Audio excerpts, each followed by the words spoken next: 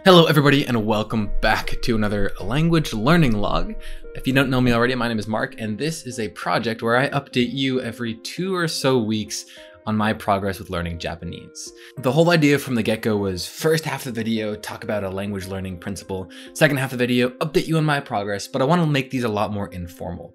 Today I'm trying to record 3 videos, so I'm using the webcam, so I apologize if I'm looking over here at the preview or if some things are out of sync. I'll do my best in post to sync everything up. But today's learning log was supposed to be about vocab acquisition and some strategies to do that, and then talk about my review. I've had a very productive last 2 days in terms of learning Japanese, so I wanted to talk more about myself. Plus, the whole process is for me to document this, to look back on, and pull from it. I really don't know anything about vocab acquisition except for what I've, tried and experienced over the past couple of years. So before I begin though, if you're interested in learning a language this summer, linguistics has offered to give me some free trials to give to you, the viewer, to give a shot over the next few months or so. If you're interested, linguistics logo is here. You can find a referral link in the description down below. But for the free trial, all you gotta do is leave a comment down below and say what language you'd be interested in learning this summer. And alongside that, just tell me why you're interested in that. Why that language? What's your motivation there? So yeah, really quick, jumping into the stuff that I wrote out for vocab acquisition. This week it was supposed to be jumping into kanji, but I've been behind. So I've been catching up a lot, but I'm still mainly working with this book here. If you're curious about my resources, you can check out language learning log number 1, which will be here, and I can actually preview that this time. And I've made flashcards. I'll overlay a time lapse of me making them. I recorded because why not? But I made flashcards for pronouncing hiragana, and I have yet to go finish the katakana ones because I have not yet finished the katakana in the book. Almost there though, gonna finish that today right after I finish recording this. I just got really excited. However, with something like kanji, where it's very picture-esque, I think it's like 2200 kanji are used in daily life. I'm only gonna aim to learn 100 this summer, but even that might be a lengthy goal. I think memorizing their meanings won't be that difficult, but learning the sound will be quite difficult. So when you're learning vocab, it can be easy and hard. I think one thing to look for words that are cognates. So in French, banana is une banane. Pretty similar words there. Something not as similar is voiture, is car in French, but doesn't really have a semblance in English. In Japanese, on the other hand, katakana is a whole phonetic system that is largely used, if not only used, for words borrowed from other languages. That's how I would spell my name in Japanese. Whereas hiragana is for Japanese words and particles. Anyway, that being said, find those cognates, see what words you need to know. Another general rule that I think you should follow is keep in mind that to know 80% of a language, you only really need to know 20% of the vocabulary. I'm considered business proficient in French, but if you take me to a conversation that is in something remotely niche, I won't know many words. I only know like 10% of French vocab. Even then, that's probably huge. But it's a general idea of know the most common stuff and start there. Because when you learn the most common things, you're making things less scary for yourself. And B, you can get yourself speaking sooner rather than later. When you know just the basic words, you can practice speaking. And all of a sudden you might find a conversation or a reading passage and you're like, I don't know that word. You look up the word, you already know, maybe it's a verb, you already know how to conjugate it, all that kind of stuff. So learn those base foundations first. You don't have to learn all of the words. So that being said, 3 strategies for vocab acquisition, just because I wrote them down, that I will be using in the coming months. Number 1 is language learning apps. Now I made a whole video about this. God dang it, here. And I think language learning apps are most strongly used when you're trying to memorize words and phrases. Language learning apps can be fantastic. Something like Duolingo, has trees, so you build off of base. Apps like Linguap will build off of different categories, so you can go around and look at all the different categories. It's personally what I love about it. There's nothing holding you back from going to an obscure category, especially as a tool in your toolbox. Learning, obscure vocab. Perhaps in this book, I'm learning that 20% of vocabulary. I'm using Quizlet flashcards, TV shows, and reading and grammar resources to build up a basic vocabulary, but Linguap on the side will teach me some of those more niche things. And, I don't think that a language app can teach you language, especially not as an adult, and especially not in 5 to 10 minutes a day. But if you really sit there and pull it apart and especially dig into the vocab, I think it can be a wonderful, wonderful tool. The second thing is kind of the less fun version is flashcards. So something like Anki, or again, I'm using Quizlet for hiragana and stuff, is simply memorization. Now, the key thing here is that eventually you want to remove the translation in your head. The main idea with flashcards and spaced repetition is that you want to eventually, through usage, remove the middleman of translation. For example, if I want to think of what a car is in French, perhaps I want to say I have a car, j'ai une voiture. I might say, okay, I know I have, j'ai. It's okay, a car, feminine car, une voiture. Well, I have to think about the translation. And eventually that's where you want to go, right? And flashcards and spaced repetition can be a great thing for this. Here's the forgetting curve, the classic forgetting curve. If you don't know about this, I'd highly look into looking into it. But the idea is you keep bringing up words and terms and vocabulary over time when you will be most likely to forget it, and that's how you will remember it the best. And lastly, the third method is physical labeling. Just go around and put a sticker on your water bottle that says bouteille d'eau. In French, that's water bottle. I have no idea how to say water bottle in Japanese, so maybe I should do that.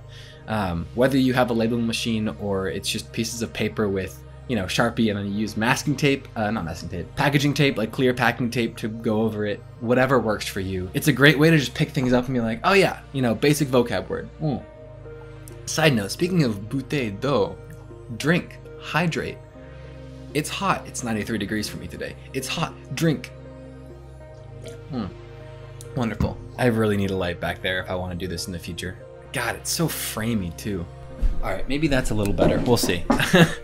So yeah, language learning apps, again, great tool, I think, alongside everything else. Just going through Ling app or another app I've been asked to make a video on, which will be coming out in a few weeks, called Hey Lingo, sitting there and mindfully saying, oh yeah, I remember, no is a thing to combine two things. Wa is a particle. Pulling apart these things in language learning apps is a fantastic tool. Flashcards and spaced repetition, I know that I'm gonna be on the subway a lot this semester, going back and forth between classes and work. Pull out my phone and just sit there and just remember the hiragana and katakana, because it's so important to me right now to be able to read and write in a language, especially one with the different alphabet system. And perhaps I'll talk about that in just a minute. And lastly, physical labeling. Just go around and you do you. There's a great game out there called Influent. I'll put a link in the description down below. Supports a lot of languages and is essentially a 3D like house environment where you go around searching for words. I haven't played more than 20 minutes of it, but I think it's a cool tool. And I have a little Misc tab in my script, so I'm just gonna read the notes from there. I think as you learn vocab and you expose yourself to podcasts and TV shows, it's a great way to learn common phrases because you can recognize things and hear how they sound. It's like, oh, here we go. And context clues. Oh, whenever a person enters a house, they say tadaima and okerimaisu. I don't know, it was the reality TV show I was watching. You just implicitly memorize these things because some things simply cannot be translated. And translation is never exact. Whole other topic. No such thing as arbitrary memorization. When you try to memorize words, think of images or sounds or something that'll help you most. I kept forgetting the word auditory in the last learning log. But if I can, my idea for kanji, the first thing I'm going to try when I get there is to associate an image with the kanji. Kanji for something, and the strokes will visually rearrange themselves to be a picture of that thing. If it's a concept, a little more difficult. But anyway, I'm very good at that. I'm very good at memorizing things, especially when it's arbitrary. During French class in high school, I would just memorize a list before the quiz and then forget it all after and ace the quiz. Long list of items can be linked together. I'm going to leave a TED Talk link in the description by Gabriel Weimer. Great TED Talk. Definitely give it a go. So yes, my week in review. Last weekend there was no learning log. This is why this is a week late. Next week will be on time, I hope. I revisited Rosetta Stone at one point and it was super cool. Again, similar thing with Russian happened where I could actually read what was on screen. I looked up a small grammar guide from fluentin3months.com and I learned a ton already. Just the different particles and whatever. For example, if you're talking about a thing, you use kore, and I could be wrong 50-50 here. If the thing is near someone, near who you're talking to, the subject, I think. And you use a different particle to talk about if the item is near you. Japanese is infamous for their subjectless sentences. Maybe I'll talk about more of this in the future about grammar. But yeah, I'm gonna make the learning logs a lot less structured. Stuff just is gonna be on screen, just like this. I like it more. It's more casual, plus I'm the professional. There were other things I wanted to mention. I finished the hiragana section. Now, what's cool about Japanese, and this is something that I think is, if you're learning Japanese, pay attention. If you put, a symbol out there, so let's go ahead and say ka. Mark, throw these up on screen, please. So ka, if you add a single quotation to that, it becomes ga. Now in phonetics, this is voiced and voiceless sounds. The easiest example that I can think of is perhaps not Japanese, but fu and vu. They are the same exact mouth anatomy, so to speak. Your teeth, it's a bilabial, no, dentolabial partial stop or something. Anyway, you make the same position with your mouth. The only difference is there's a vibration in your vocal cord. So many languages do things like this. And so all of a sudden when I look at this, it's like, oh my God, I have to memorize all these new sounds in hiragana and katakana beyond the 46. No, you actually don't. Ka, ki, ku, ke, and ko are all ga, gi, gu, ge, and go, which is the voiced sound. G is the voiced version of k, similar to v being the voiced version of f. I'll talk more about this in a future phonetics thing, but very important thing to note, I think. So yeah, I finished the hiragana stuff. I've been watching a little anime, but not enough. Definitely need to be watching more Japanese, like real live action is the word I'm looking for, live action TV. I will say my progress has been a lot more these past couple of days. I felt more incentivized. I'm coming a lot closer to being able to read the first part of this. And what's nice, and again, Mark, in the future, please overlay a picture, is that so it has the Japanese and it has the English translation. At the end, it has a list of all the vocab you need. And for all the kanji, there is hiragana up top for pronouncing it. Because I know that, or at least I believe, one of the most difficult things for me is not going to be remembering what kanji means, but pronouncing it. As I mentioned in the last learning log, I'm a much more visual learner, not a great auditory learner. So remembering what they sound like will be rough, to say the least. My goals for this upcoming week is to finish the katakana section and all of the voiced and voiceless stuff. Then after that, I'll do the final review section in this book. So this should be done by the end of July latest. This will be done by the end of July latest. So next week, in other words, I will be done with the katakana section and the voiced and voiceless sounds for both hiragana and katakana. For some reason, I skipped it for hiragana because I thought it would be easy. But there's a little more nuances than what I had mentioned about the voiced voiceless thing, but still important to know. That's kind of my main goal right now. The next learning log is meant to be about syntax and grammar study. So perhaps I'll look more into the Japanese grammar. I found this great Japanese grammar guide by Tae Kim. It's 353 pages long.